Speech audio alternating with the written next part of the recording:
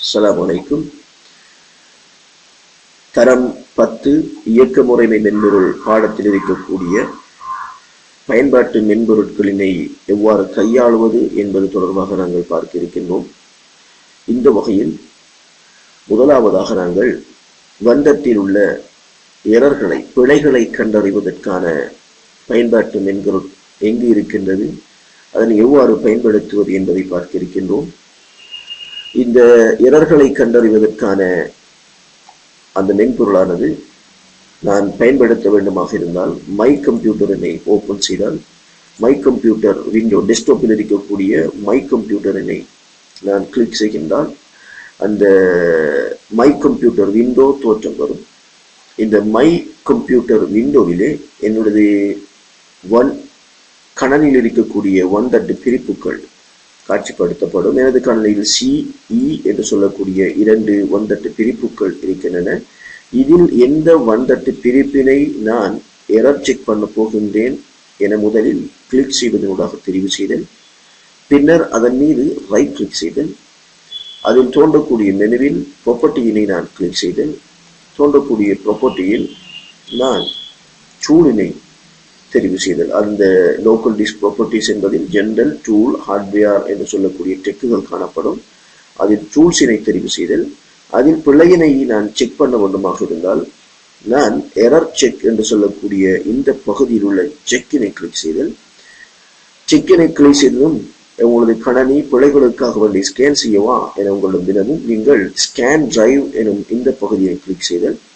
இந்த பகுதியினை கிளிக் செய்தால் உங்களுடைய வந்தத்தின் கொள்ளளவினை பொறுத்து இந்த செக் பண்ணுவதற்கான நேரமானது கூடும் அல்லது குறையும்.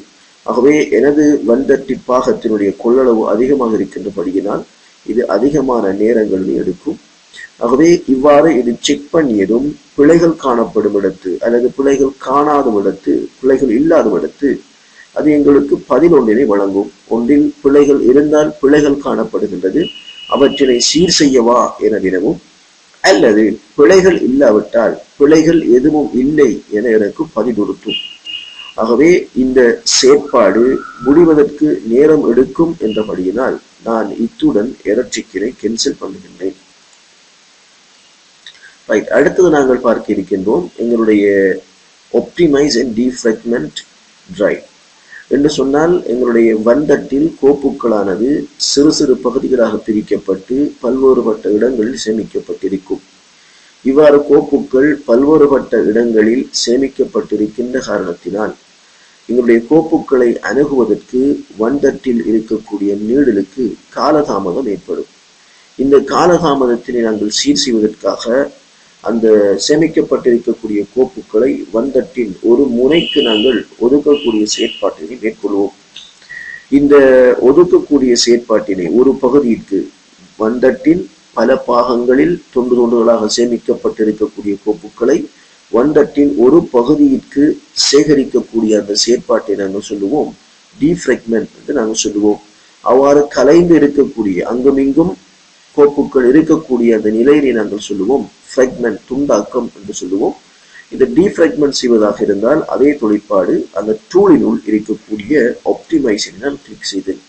இப்பொழுது எனது கணனியில் இருக்கக்கூடிய சகல பாக பிரிப்புகளும் எனக்கு காட்சிப்படுத்தப்படும். இதில் நீங்கள் பார்ப்பீர்களாக இருந்தால் கரண்ட் ஸ்டேட்டஸ் என்பது 0 ஃப்ராக்மெண்ட் என்று சொன்னால் அர்த்தம் எனது வந்தட்டு ஆனது எந்த விதமான துண்டாக்கப்பட்ட கோப்புகளையும் துண்டாக்கமுடைய கோப்புகளை கொண்டிருக்கவில்லை என்று அர்த்தம். அதாவது எனது கணனியில் சேமிக்கப்பட்டிருக்கக்கூடிய கோப்புகளானது வந்தட்டில் ஒரு பகுதியில் மாத்திரம் சேமிக்கப்பட்டிருக்கின்றது, வந்தட்டு எங்கும் பரந்து சேமிக்கப்பட்டிருக்கவில்லை என்று அர்த்தம். ஆகவே என்னுடைய வந்தட்டினை டிஃப்ராக்மெண்ட் பண்ண வேண்டிய அவசியமும் தேவையும் இல்லை. ஆனால் நாங்கள் இவ்வாறு செய்வது, அவ்வாறு 0% 10 அல்லது 20 இருந்தால் நீங்கள் டிஃப்ராக்மெண்ட் பண்ண வேண்டும். எவ்வாறு பண்ணுவது என்று சொன்னால் எந்த வந்தட்டினை நீங்கள் டிஃப்ராக்மெண்ட் பண்ண வேண்டுமோ அதனை முதல் தெரிவு செய்தல், கிளிக் செய்து தெரிவு செய்தல், பின்னர் அனலைஸ் என்பதனை நான் கிளிக் செய்தால் அனலைஸ் ஆனது இவ்வாறு ரன் பண்ணி எனக்கு ரிப்போர்ட்டினை தரும். 0%ங்கிறபடியால எனக்கு ரிப்போர்ட் எதிரையும் தரவில்லை, ரிப்போர்ட் தருகின்றது 0 ஃப்ராக்மெண்டட். அவ்வாறு 0 அல்லாமல் 10 என்று வந்திருந்தால் நான் அதை ஆப்டிமைஸ் என்பதனை கிளிக் பண்ணுவேன். ஆகவே அது ஆப்டிமைஸ் பண்ணி இந்த ஃப்ராக்மெண்டட் கோப்புகளை இல்லாமல் செய்து எனக்கு சீர் செய்ததாக தரும். நான் இத்துடன் அதனையும் க்ளோஸ் பண்ணுகின்றேன். அடுத்து நாங்கள் பார்க்க இருக்கின்ற விடயம் எங்களுடைய ஃபைல் கம்ப்ரஷன். ஒரு கோப்பு ஒன்றினை எவ்வாறு நாங்கள் தேக்க சாதனத்தின் இடத்தினை மீதப்படுத்துவதற்காக வேண்டி சுருக்குதல். இப்பொழுது நான் ஏதாவது ஃபோல்டரினை அல்லது ஏதாவது கோப்பு ஒன்றினை நான் திறத்தல். நான் எந்த கோப்பினை அல்லது ஃபோல்டரினை நான் கம்ப்ரஸ் பண்ண வேண்டுமோ அதனை முதலில் செலக்ட் பண்ணுதல். அதன் மீது ரைட் கிளிக் செய்தல். ரைட் கிளிக் செய்தால் எனக்கு ப்ராப்பர்ட்டிஸ் தோன்றும். ப்ராப்பர்ட்டிஸில் எனக்கு ஜெனரல், ஷேரிங், செக்யூரிட்டி, கஸ்டமைஸ் என்று சொல்லக்கூடிய டிக்குகள். ஜெனரலில் நான் அட்வான்ஸ் என்பதனை கிளிக் செய்தல். அட்வான்ஸில் நாங்கள் பார்ப்போமாக இருந்தால் கம்ப்ரஸ் ஓ என்கிரிப்ட் அட்ரிபியூட் என்று இருக்கின்றது. நான் இதில் compress content to save disk space என்பதனை கிளிக் செய்து ஓகே பண்ணுதல். ஓகே பண்ணி அப்ளை அண்ட் அது என்னிடம் கேட்கும். அப்ளை பண்ணினால் apply changes to this folder, subfolder or this folder only. நான் எல்லாத்துக்கும் ஓகே கொடுக்கின்றேன். பின்னர் அது அந்த தொழிற்பாட்டினை மேற்கொள்ளுகின்றது. கம்ப்ரஸ் பண்ணக்கூடிய அந்த செயற்பாட்டினை மேற்கொண்டு ஓகே. கம்ப்ரஸ் பண்ணப்படுமாக இருந்தால் அந்த ஃபோல்டருடைய பெயரானது நீளமாக மாற்றம் வரும். மீண்டும் நான் இன்னும் ஒரு கோப்பு ஒன்றினை கம்ப்ரஸ் பண்ணுகின்றேன். bit2 என்று சொல்லக்கூடிய இந்த ஃபோல்டர். என்னுடைய பெயர் கருப்பு நிறத்து என்னுடைய பெயர் இருக்கின்றது. ஆகவே அதனை தெரிவு செய்தல், அதன் மீது ரைட் கிளிக் செய்தல், ப்ராப்பர்ட்டிஸ், ஜெனரல் டெப்பில் அட்வான்ஸ், இதில் இருக்கக்கூடிய compress content save disk okay. நான் அப்ளை, நான் ஓகே. இப்பொழுது அது கம்ப்ரஸ் பண்ணப்பட்டு நீல நிறத்தில் மாற்றப்பட்டிருக்கின்றது. ஆகவே இவ்வாறு நான் நினைவக தேக்க சாதனத்தின் இடத்தினை மீதப்படுத்துவதற்காக வேண்டி கம்ப்ரஷனை மேற்கொண்டிருக்கின்றேன்.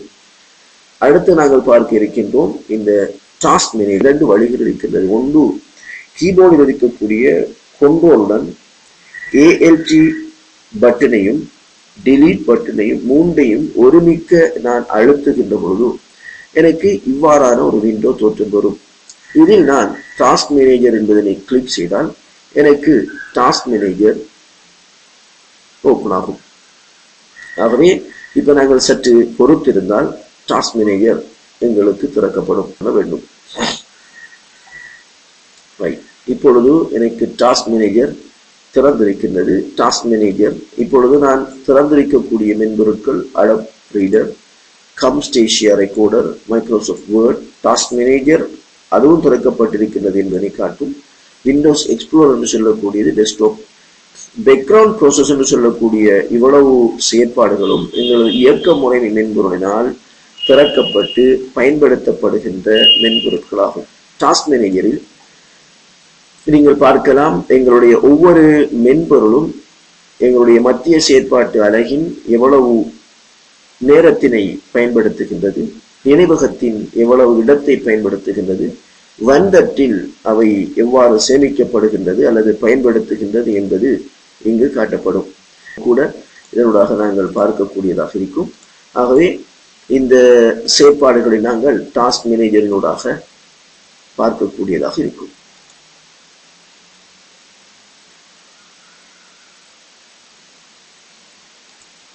ஆகவே இரண்டாவது வழி டாஸ்க் மேனேஜரை ஓபன் பண்ணுவதற்காக இந்த கணனியின் டாஸ்க் பார், இந்த பாரினை நாங்கள் சொல்லுவோம் டாஸ்க் பார் என்று சொல்லி, இந்த டாஸ்க் பாரிலே நாங்கள் right click செய்வதனூடாக right click task manager வரக்கூடிய மெனுவிலே நாங்கள் டாஸ்க் மேனேஜரினை கிளிக் செய்வோமாக இருந்தால் எங்களுக்கு நேரடியாக அதே டாஸ்க் மேனேஜர் ஓபன் ஆகும்.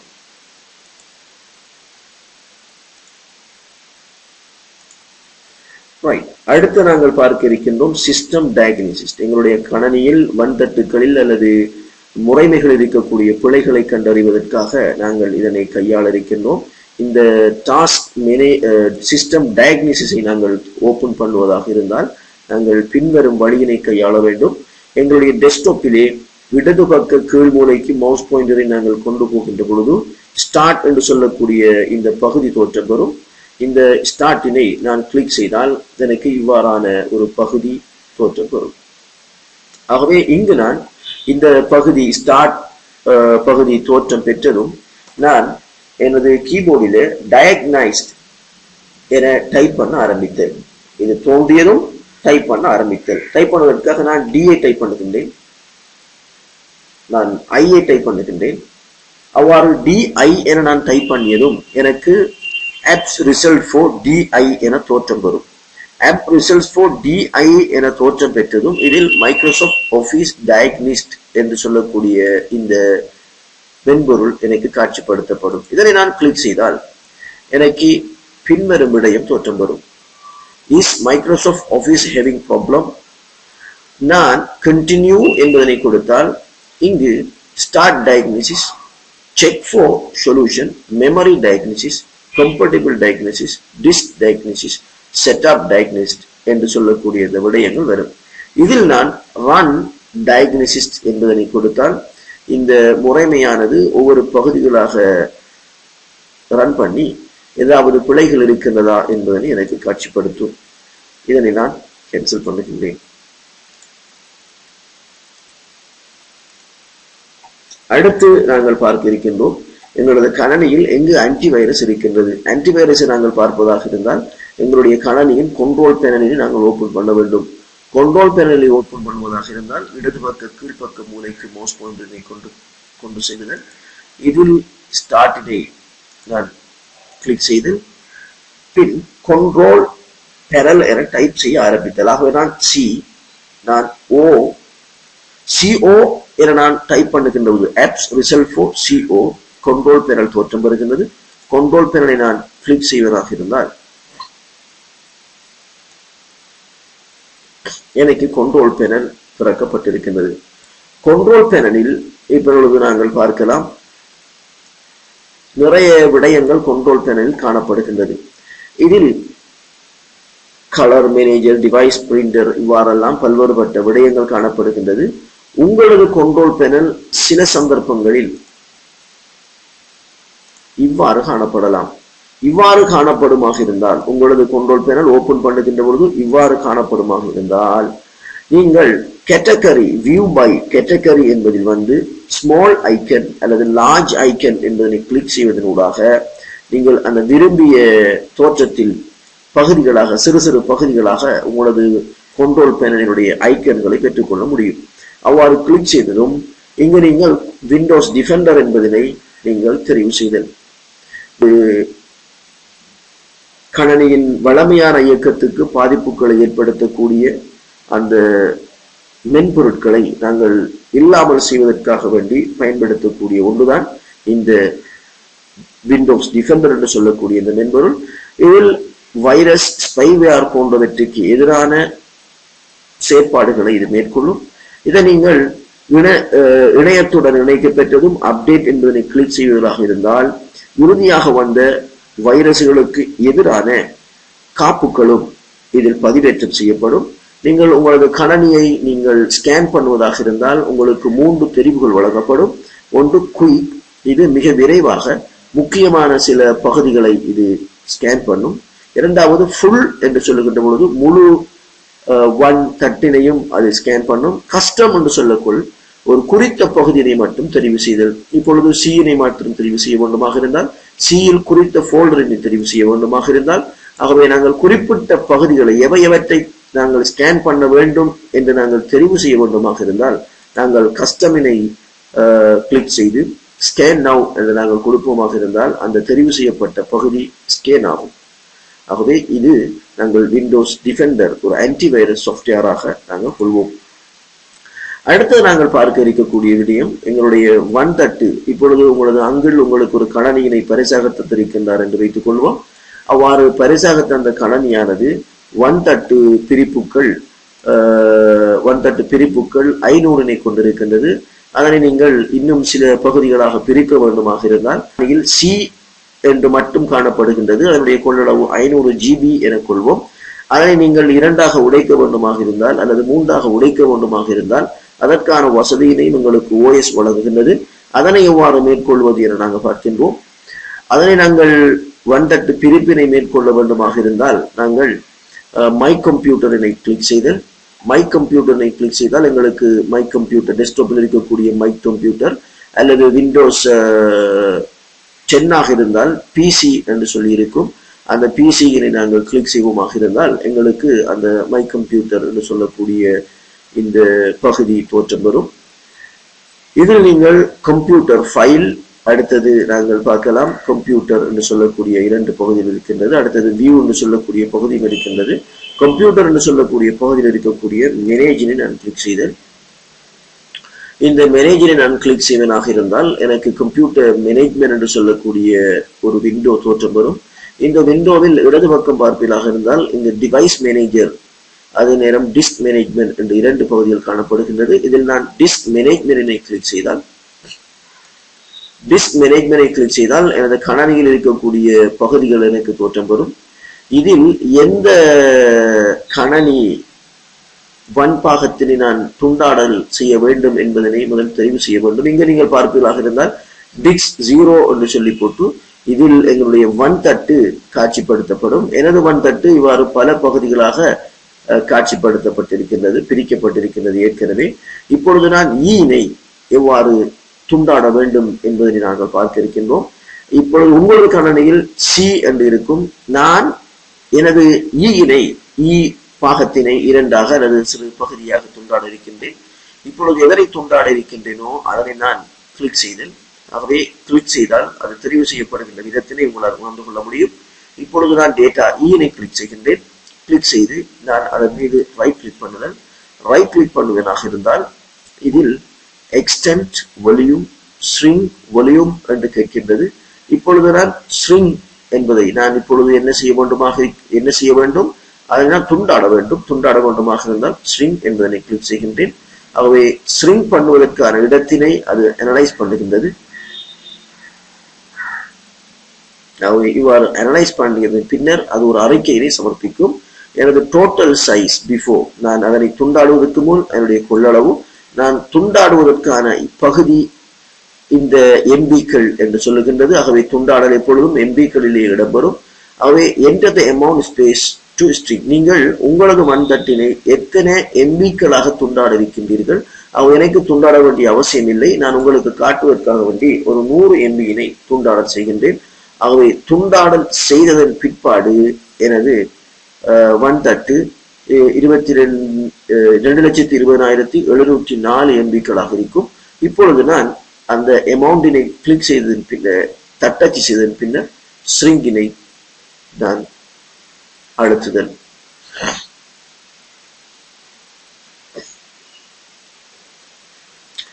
ஸ்ட்ரிங் பண்ணியதும் எனக்கு அது இவ்வாறு காட்டும்.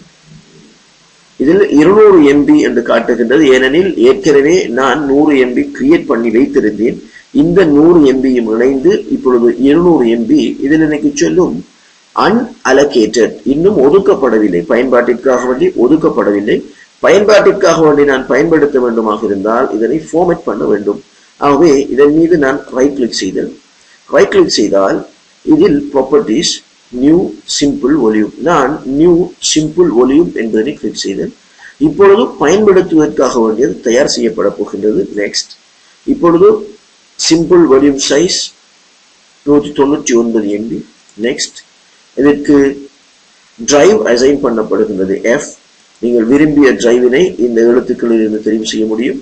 இப்பொழுது நெக்ஸ்ட். இப்போ அது ஃபார்மேட் பண்ணுவதற்கு அதுக்கு பெயர் கேட்கின்றது. நான் விரும்பிய பெயர் ஒன்றினை நான் ASDF என்று கொடுக்கின்றேன்.